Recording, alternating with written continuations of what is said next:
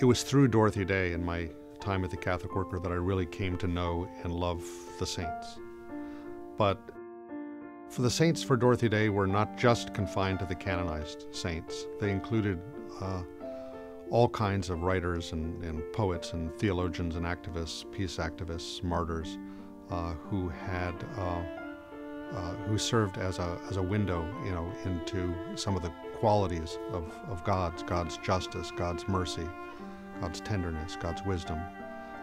And she wrote about all these people all the time.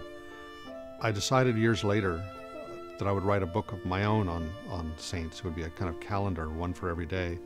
And it wouldn't be confined just to the traditional canonized saints. And I called it All Saints, because that's taken from the feast in the church calendar that recognizes all the saints, both those recognized by the church and those known only to God, because those official saints are really only a very small number. They are just they are kind of a representative of the tip of the iceberg of a much larger reality that's invisible of people who in all kinds of ordinary ways are living lives of love and mercy and faith and hope.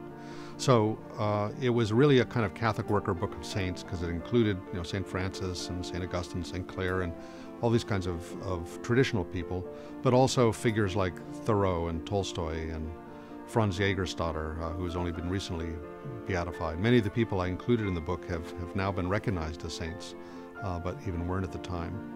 So out of that, I wrote a couple of other books on women saints. I wrote a book called The Saint's Guide to Happiness, that is what the saints have to tell us really about the kind of universal questions we all struggle with about what it means to live a whole purposeful life.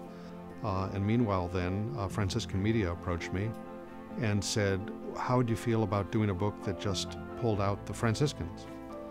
And I was a little bit worried that maybe I hadn't written about enough of them to make a whole book. But actually there were quite a lot of them there, and I added more, and I began to learn about people who actually had a Franciscan connection that I hadn't been aware of. So ultimately we had 100 or so, and that seemed like enough for a book. I'd written about all these people separately, but to see just the Franciscan family gathered together in this way, men and women from many different times and places, it was fascinating for me to get a sense of this family resemblance, this kind of spiritual DNA that goes back to St. Francis. So many people in different kind of contexts and different historical periods still living out of an essential kind of vision that they encountered through their meeting with St. Francis.